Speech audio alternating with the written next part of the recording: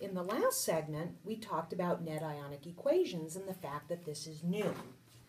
Okay, so you're going to need to predict your products and write your balanced equation, and then ask yourself, well, what is the nature of my substance? Is it a solid? Is it going to be aqueous? Is it going to be a gas? What is it? Then if it's ionic, you have to write it as ionic, and then you have to cross out whatever there is as a spectator. Okay, section 6 begins with the last one on page 9, which I filled in for you, KOH plus H2SO4, K plus SO4 2 minus means that K2SO4 is a product, H plus OH minus means that water is a product.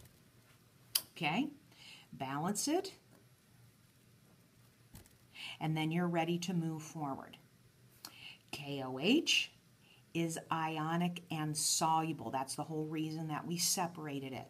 So you're going to have 2K plus 2OH minus sulfuric acid, 2H plus SO4 2 minus.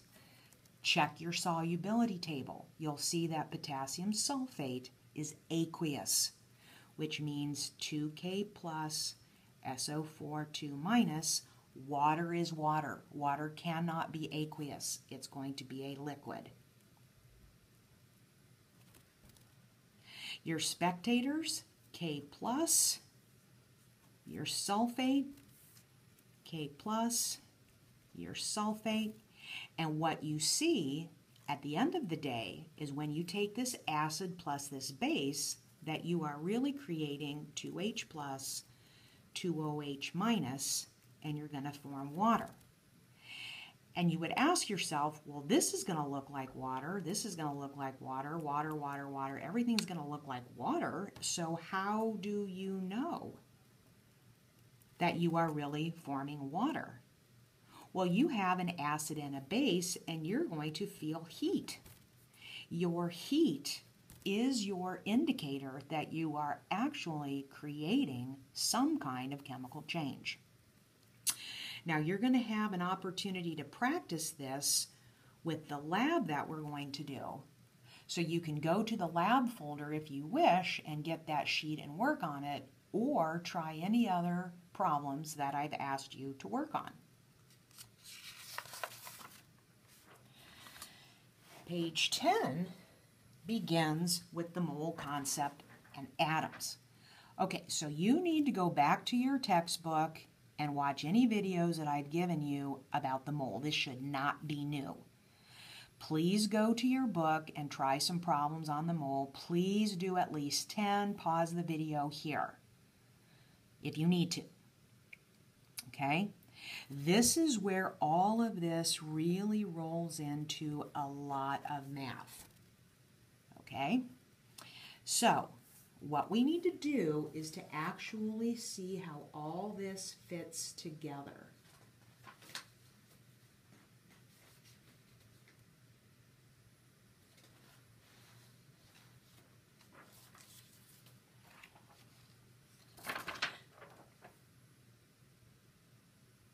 By the way, I'm going through some old notes and I'm finding some practice problems here. So if you would like to pause the video and give these a stab, you can feel free to do that, if that's helpful.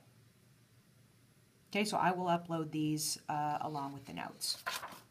Okay, so sorry for the tangential aside. Okay, so mole is 6.022 times 10 to the 23rd, and usually and typically I round it off to just 6.02 times 10 to the 23rd whatevers equals 1 mole of whatever. And this brings us back to the idea of atomic mass and mass number. Atomic mass is the mass of an atom.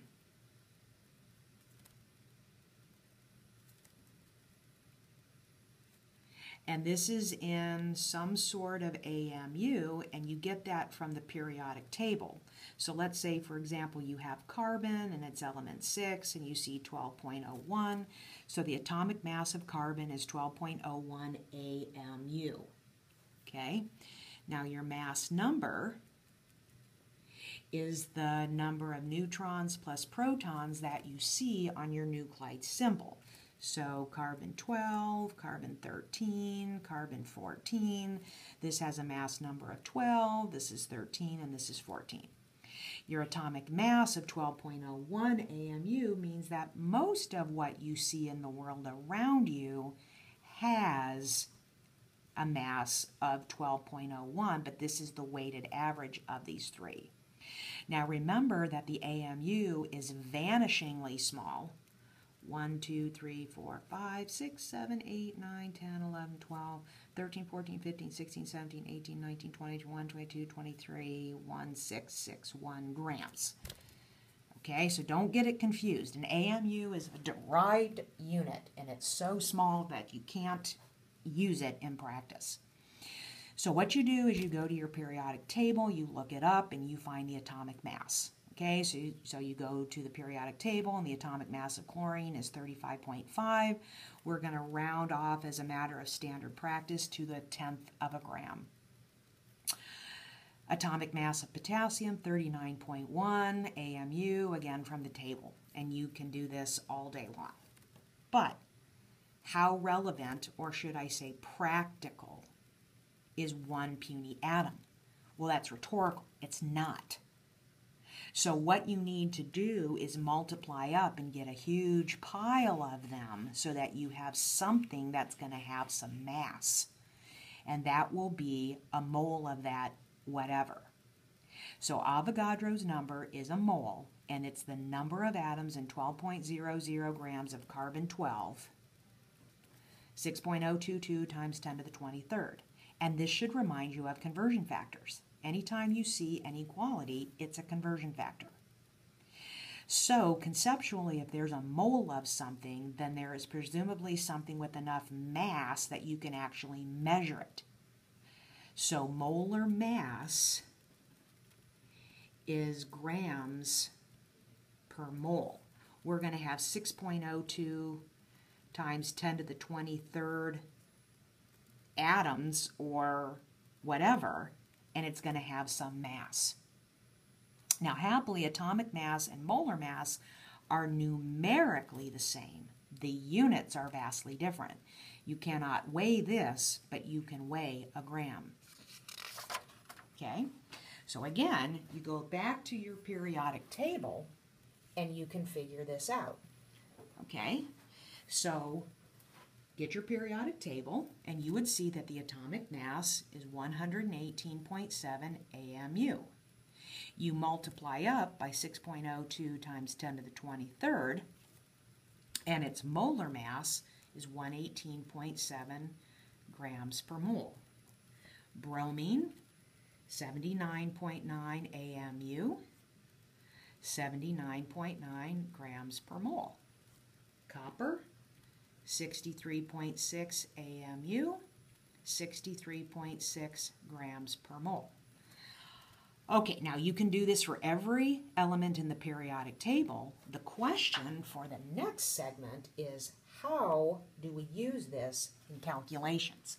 And this is going to require you to convert, so make sure that you have your calculator handy. And I will show you how to do this to solidify what you did from your book.